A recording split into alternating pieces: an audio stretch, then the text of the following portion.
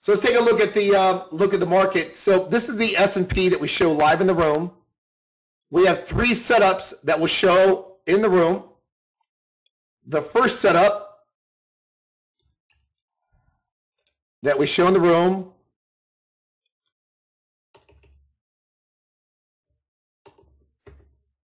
is the outer edge slingshot trade. We had 2 big ones yesterday. They're called the swing highs in the S&P yesterday. The second setup is what we have running right now. It's still running from today. It had another breakout here at 7 o'clock this morning. The second setup is a zone breakout. That's what we have at this yellow price bar that formed. Zone breakout. We got the trail still running on this, as you can tell. And the third setup we have in the room is called the failure trade, which is a corrective wave against the zone when there's a possible trend change. So we have those 3 setups in the room. All 3 setups with the new software for you guys will form a yellow trigger bar or a yellow candle when it forms.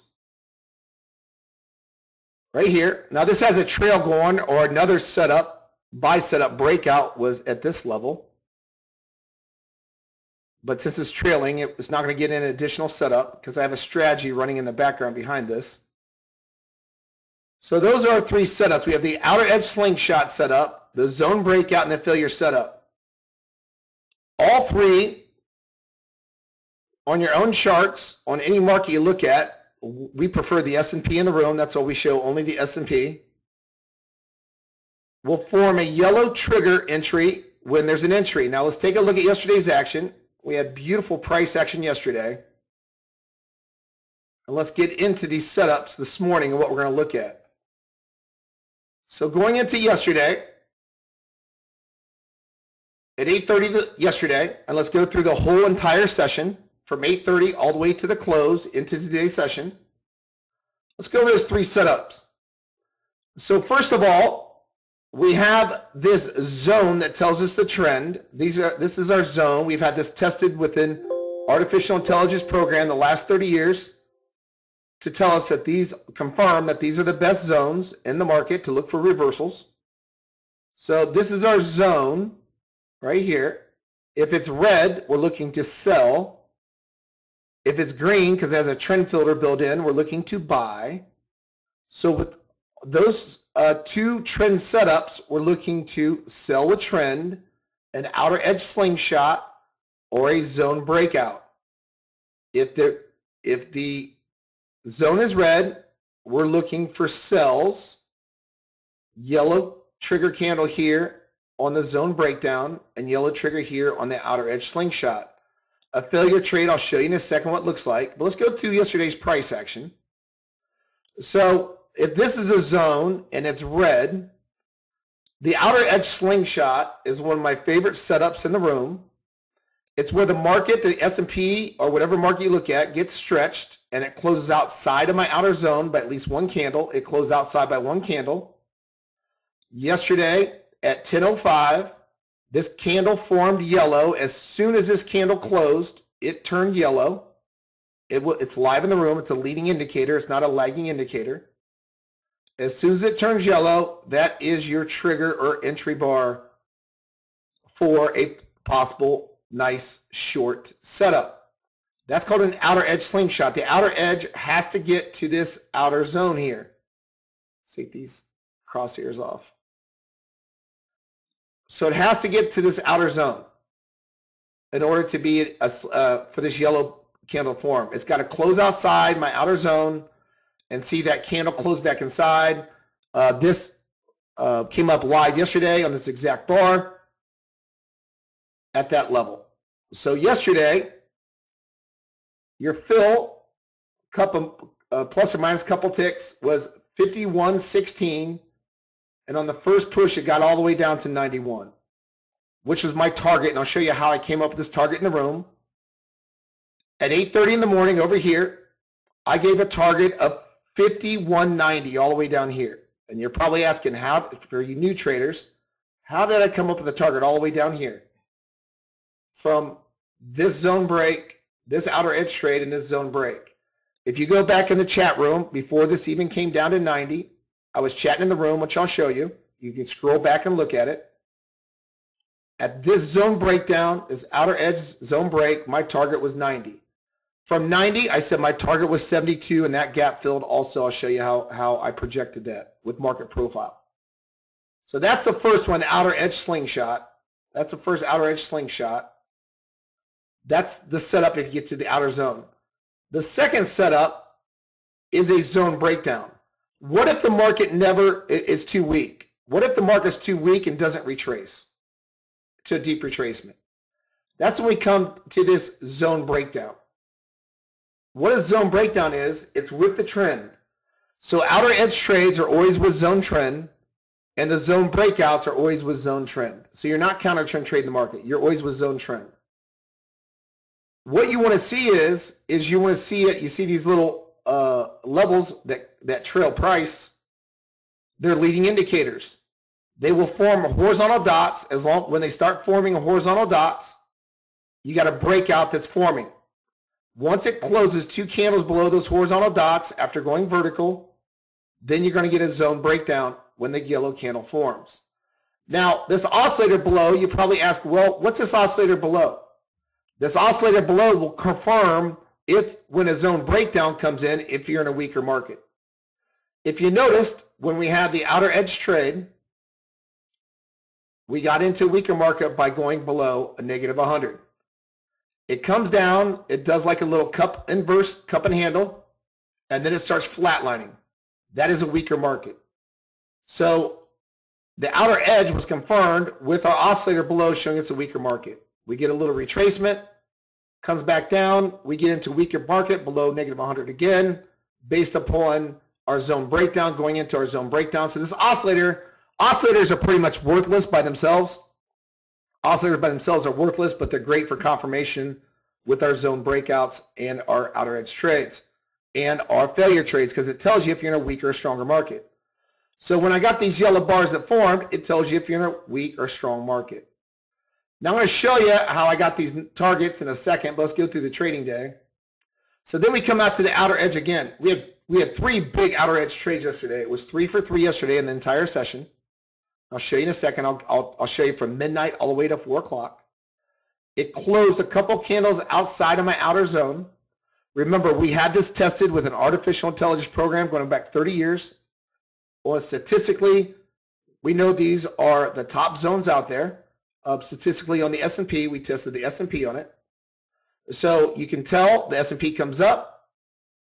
You close a couple candles outside of it. It's got to be at least 1 candle. You get 1 candle that closes back inside of it. We do have an indicator and a strategy for this. The indicator will fire an alarm on your computer. It beeps like a doorbell. When this comes up, that yellow candle, the doorbell will beep, knowing that you get a possible trade set up. And then it comes down, comes back up, closes outside, get a yellow bar, outer edge trade. Huge potential in this one. 92 all the way down into the 60s. 30-point hit on the S&P. Then we come along, we get into these dots that start forming. See, these dots form, never broke down. That's a zone breakdown. But these did. These start forming here, start forming horizontal dots. It's got to close 2 candles below it. That's a fake breakdown. So my yellow bar did not form in the trading room. It started breaking down, but did not close 2 candles. So it waited, 2 candle close. The yellow bar formed. Are we in a weaker market? On the oscillator below to confirm the push. Go over top the yellow candle. Yes, we are. It forms that little inverse cup and handle, then starts flatlining for a hard trend, and the market starts moving down. Then we come into the next trade setup. Tries to form another zone breakdown, but no, does not. Then we get into my time of day trade. I call this the power hour. Power hours in the morning. I like power hour from 9 to 10 or 3:30 to 4:10. I tell traders all the time, 3:50 to 4:10 is a big possible push in the market. The S&P right here, what you'll see is a lot of these algorithms, the volume really picks up at 350. Once again, 350 comes in. We have a trend change. We go from green zone to a red zone to green zone. We're looking to buy now.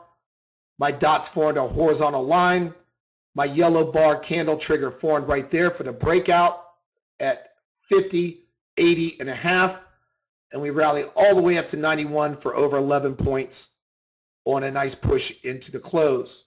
Look at my oscillator below. It confirmed the breakout when the yellow bar formed.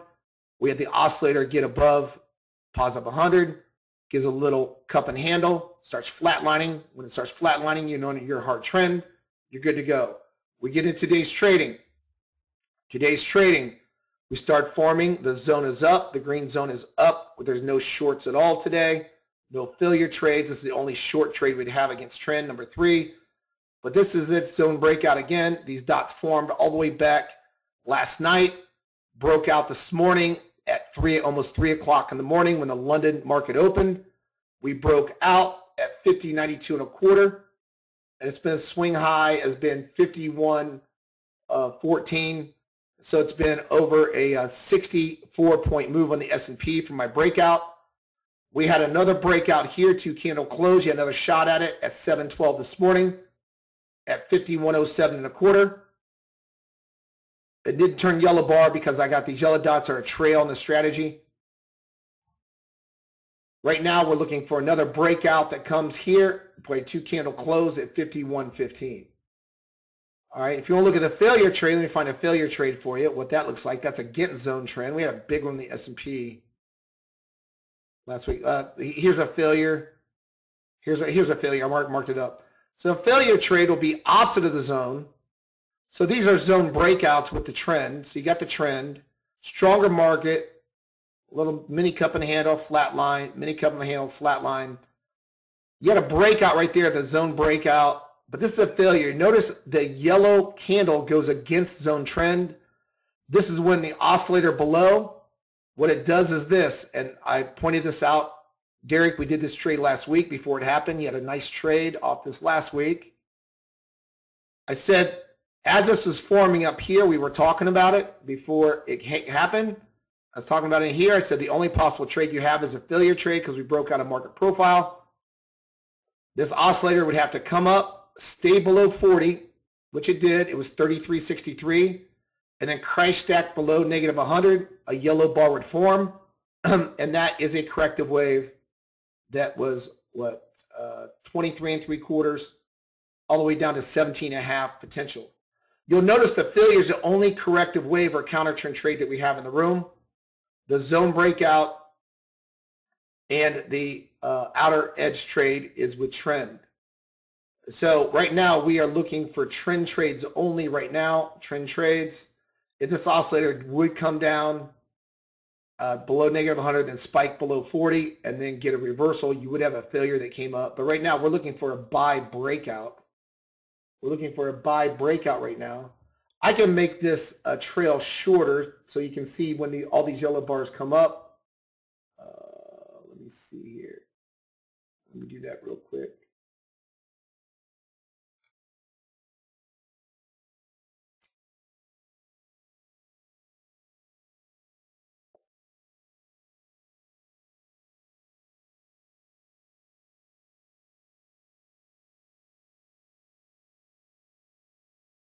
So that's the 3 setups we have in the trade room: the outer edge slingshot, the zone breakout, and the failure setup. So those are 3. Now, how do I come up with targets?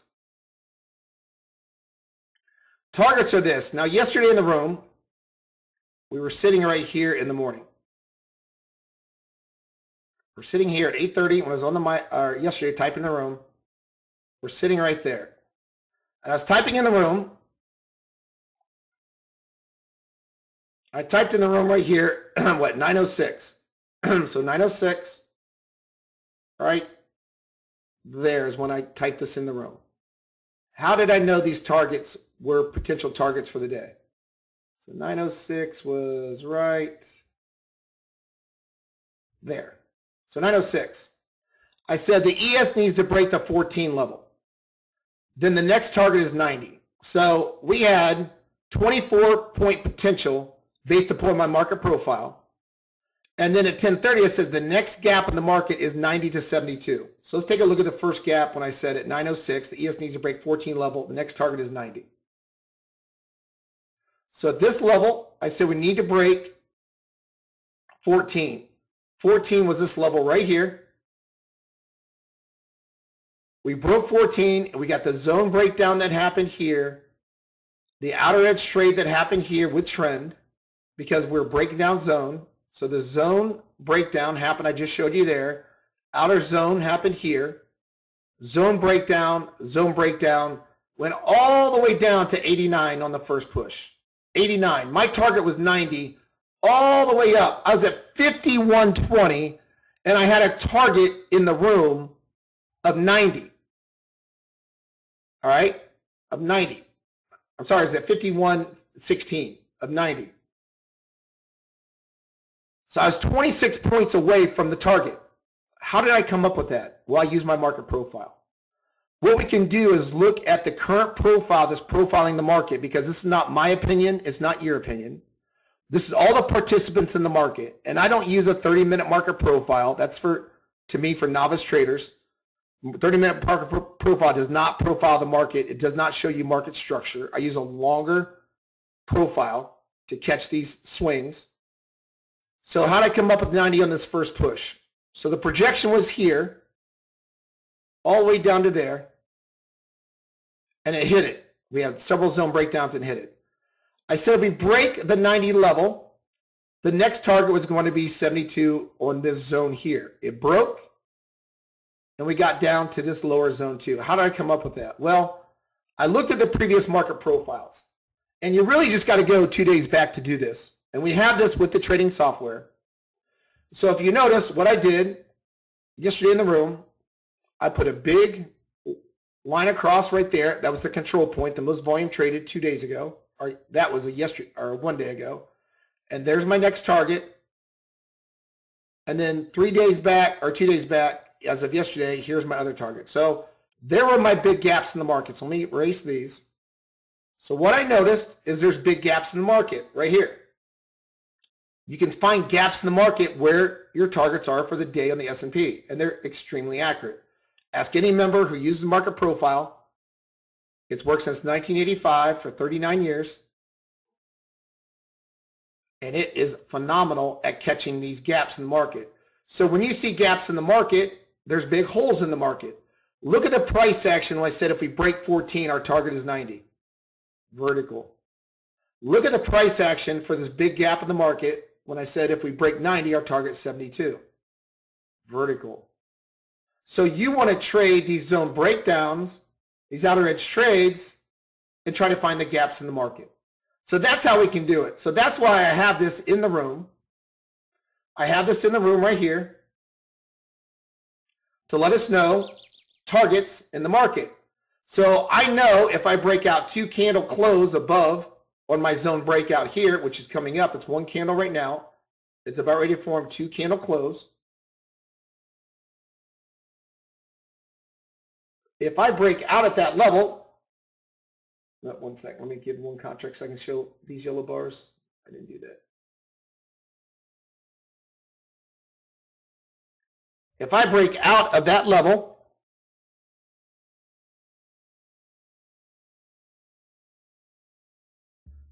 right now, a yellow bar will form. Here you go. I'll put it up for you guys. I had a long-term 1,000 tick target out, guys. That's why. The trailing will still hit. There we go. Now I just have an 8 tick target, so you can see all the yellow bars. Right there's a yellow bar that formed. It just formed right now, the yellow trigger. Now let's take a look at our market profile.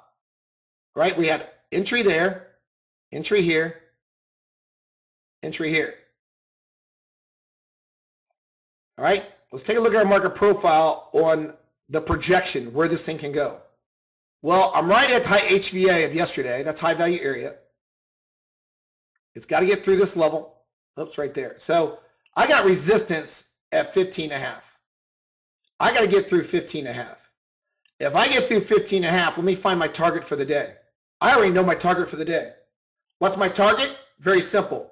I don't use 30-minute market profile like everybody else uses out there. I use an institutional market profile. I look at longer profiles. I look for 2 to 4 hour profiles. So what I do is I find out where the next major level is. Right there. There's my gap.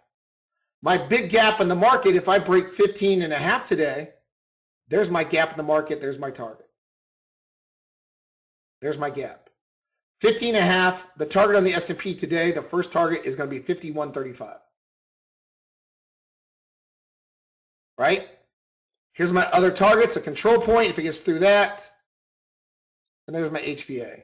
So what you can do is you can use market profile to find out where your big gaps are in the market. There's not a big gap from the control point here to the high value area, but there's a huge gap right here, isn't there? From high value to low value. Look at that big gap. That's how I called those big gap targets yesterday, and I was dead on. Called those way before they even happened. 2 hours before they happened. That's because market profile, it shows all the participants in the market. And like I said, that has nothing to do with me, nothing to do with you. It's not our opinions. That's taking all the algorithms, Goldman Sachs, all of them. Takes the Delta program, all the algos out there, and it spits out market structure. This is the roadmap in the market. Okay? So we know if we clear 15.5 to 35, we're going to get some nice zone breakouts. Right now, we're into resistance right here. It's resistance. Right? It's got to get through that. If it breaks through that, we should start cranking. And our target's going to be 35. Now, if it doesn't, if it fails, we get back inside of HVA and retest HVA, my target's all the way down to low value area. And then the last 39 years, if I'm outside of HVA and I get back inside it by a whole candle, my target's all the way down here for the day, 95.5. We see that happen time and time again also.